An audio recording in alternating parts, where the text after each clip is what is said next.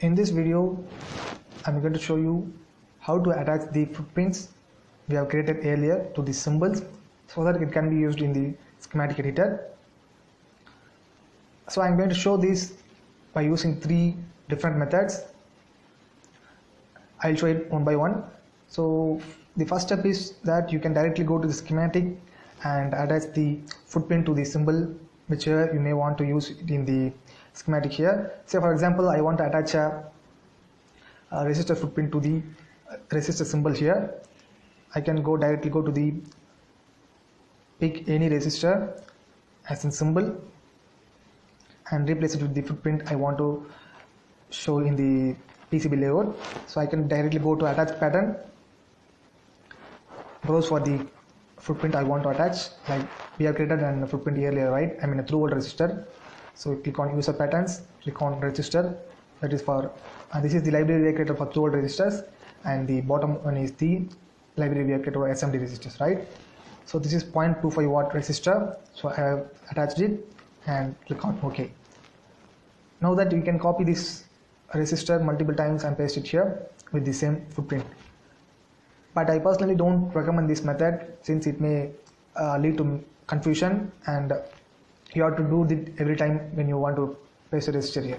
Instead, you can directly go to the component editor here. So using these lines and symbols, you can draw a resistor or a capacitor like this and attach the pins here, right?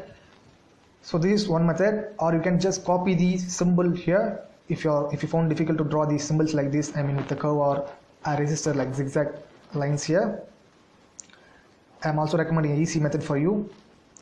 So you can directly copy the symbol here from the component editor and create a separate library for resistor as well.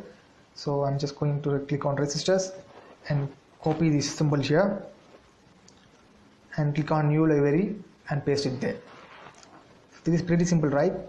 So I'm going to name it as resistor my library.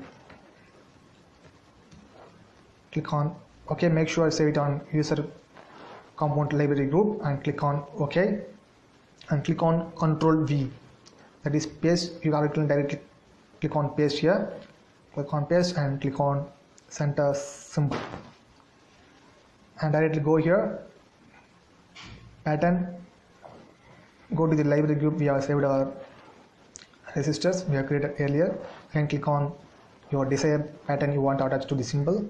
Click on 0.5 watt resistor. The component symbol matches with the footprint here. So if I highlight here, this is pin A which is connected to pad 1, this is pin B which is connected to pad 2, alright, and click on OK. Now click on save. So I'm going to give it as resistor, remove the extensions, click on save. Now that this library has been created, so if you want to use this symbol in the schematic, you can directly go to the schematic here, browse for this particular library and place the component you want, right? By default diptrace will have a library like this. If you want to use our custom library, just click on the symbol here, click on user components, click on resistor my library we have created. So if I click on here again, you can see the resistor symbol and this is the footprint for that. So I have left here unentitled, so resistor or the name you based on your desire, right? So click on save again.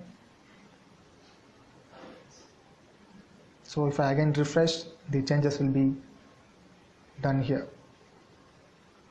As you can see now, this is the symbol and this is the footprint, right? So this is how we attach the footprint we have created to the symbols. If you have any doubts in this video, go and ask your doubts in the Learn PCB Design group. I'm always happy to help you. See you in the next video. Bye bye.